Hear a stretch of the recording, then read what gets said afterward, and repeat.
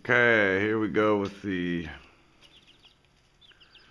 2-week tent in the garage chicken update.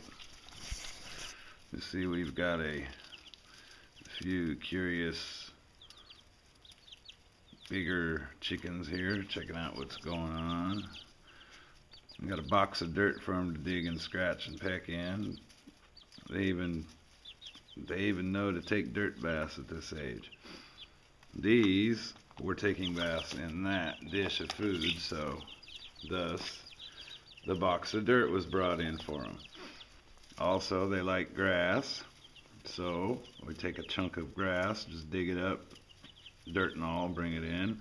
They pick at the dirt and they get the bacterias and stuff that they would find in the wild, so they get a healthy digestive system. We had some pasty bud on a couple of these when we first got them. No medicine was needed, just cleaned them up and gave them natural stuff to pick at to get that good flora in their digestive system, and they're just as healthy as can be.